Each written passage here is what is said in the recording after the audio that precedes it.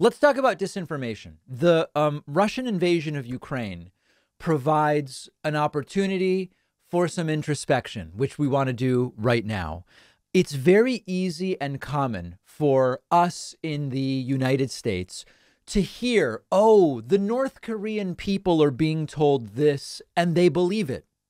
Or the Russian people are being told this and they believe it. Like Russia's invasion of Ukraine is a moral and correct action because it's all neo-Nazis in Ukraine and there's biolabs and they want to be Russian anyway, whatever. And we hear that and many of us say, these people, how do they fall for this stuff? We're Americans. We don't fall for this sort of stuff. But actually, many Americans fall for exactly this sort of stuff. So the context is, how could they really believe that?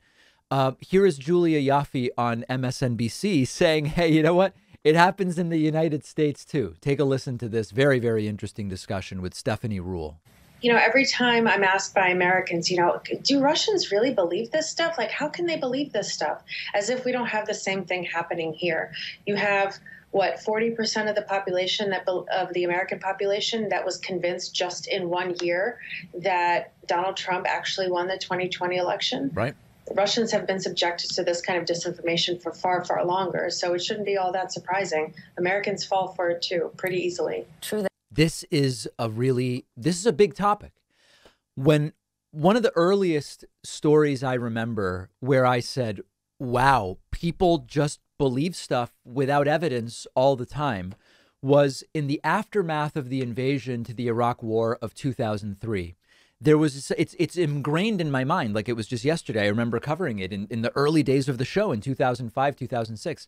There was a study done by PIPA, which asked Americans basically three fundamental questions. Who did 9/11?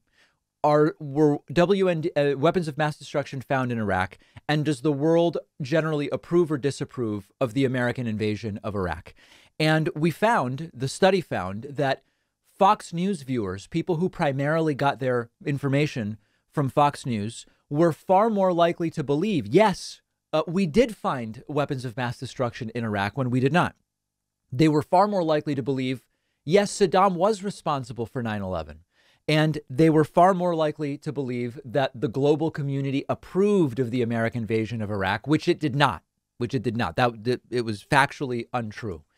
And nothing has really changed. In fact, it's kind of gotten worse with social media, echo chambers, and filter bubbles in the last couple of years. Yes, of course, the Trump won thing. So many Republicans falling for it. Trump actually was the winner of the 2020 election.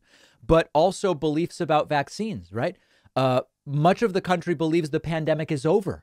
And yet 1,000 Americans are dying a day. And we're going to look at some record case numbers later on in the program today. We seem to be heading for another spike. The only question is, how big will it be? It's been how many generations since the Civil War? And we still have, conservatively, some tens of millions of Americans who believe the Civil War was not about preserving slavery. They've fallen for that. And that's hundreds of years ago, and on and on and on. A huge portion of Americans believe demonstrably untrue things.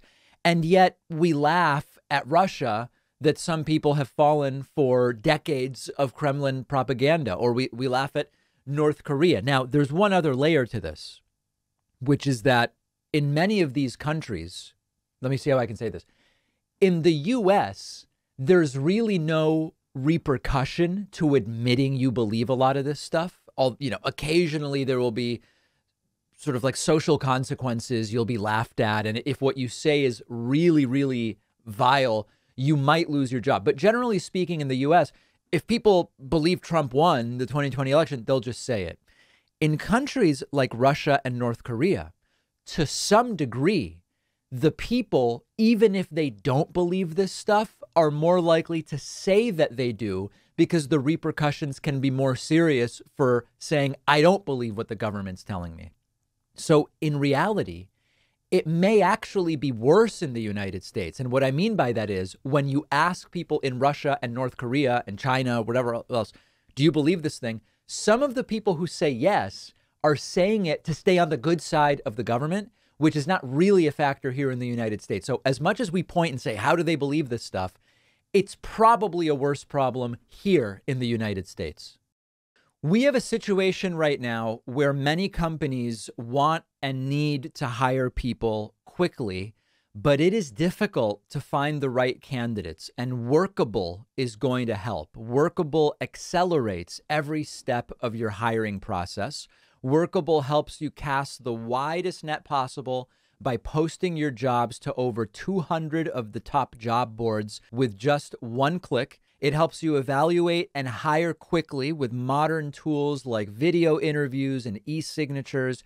You can automate some of those repetitive tasks like scheduling interviews.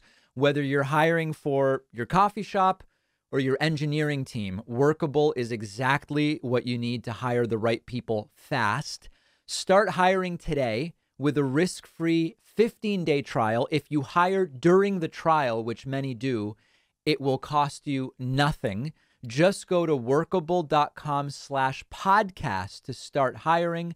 The link is down below.